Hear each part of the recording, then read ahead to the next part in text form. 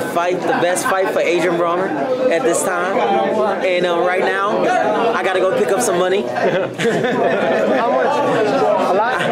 I gotta go pick up some money. They want me at this club, so I'm gonna go pick up this check, get this money, and then have some fun.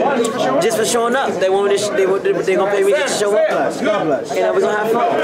I want to see you at welterweight though, because there's so many big fights for you there. Do you go to welterweight, or can you still make 140 at this point? I know.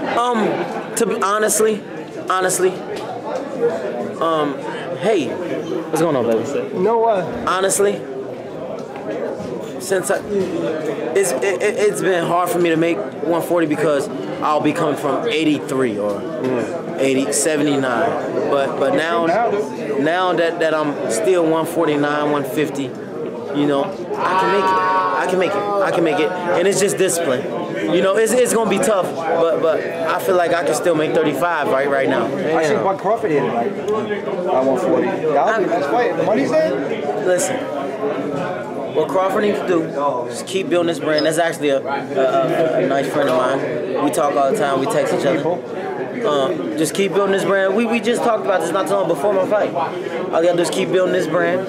I keep doing what I gotta do, and we'll have a mega fight. How does it feel being a big name, AB? Because not a lot of people draw as much attention as you. How does it feel having that control and that power to be able to do what you want to do in the sport? It takes a real pirate to drive this shit, and I'm the Pirates of the Caribbean. So I saw you were already back in the gym. You still cut up like a bag of dope. You told me that before. Yeah. You know, you seen it. You seen it. You know, I threw my washer away and kept the dryer. I washed the clothes on my stomach.